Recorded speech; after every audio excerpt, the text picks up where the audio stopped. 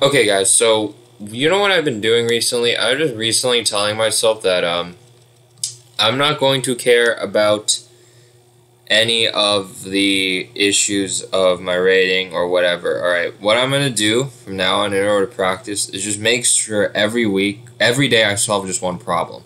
Okay, and it's gonna be either rating 1,000 to 1,200, and I'm gonna solve one problem every day.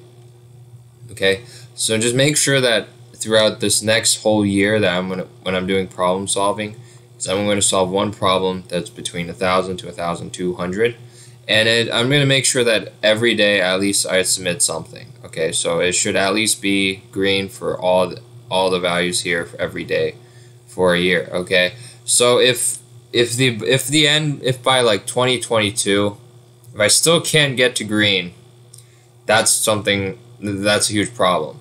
Okay, now last year I did solve like a ton of problems, I think, yeah, but there were some days where I didn't submit anything at all.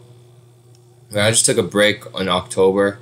I didn't give a crap that much. November I took a little break also, and the December I kind of went hard on December, and then I think July I took a break. May I solved a few problems here and there, but I wasn't like super consistent. Okay, and also some of these problems were like 800 level problems. Yeah, I think add 2OJ ladders was kind of a waste of time. But yeah, I should make a video about that, why add 2OJ ladders are a waste of time. But anyway, so from now on, what I'm gonna do for my new goals is just every day try to solve one problem, and then after solving one problem, try to just try to solve one problem every day, and then sooner or later I have to at least get to green. I think I should be able to hit green sooner or later. Currently I'm at like wavering between like 800 to 1,000. I haven't this contest I just gave up, the last contest, because it was too tired early in the morning. But I think my best was like 1,100.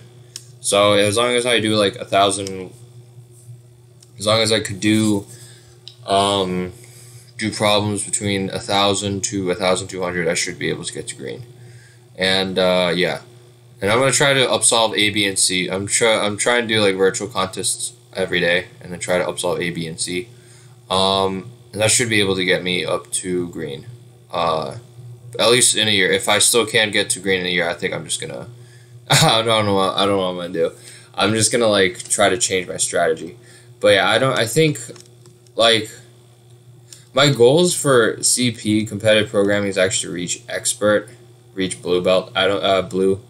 I don't think I'm gonna try to reach purple, but because when you reach purple, it starts getting super duper complicated. Like I think the problems get ridiculously hard.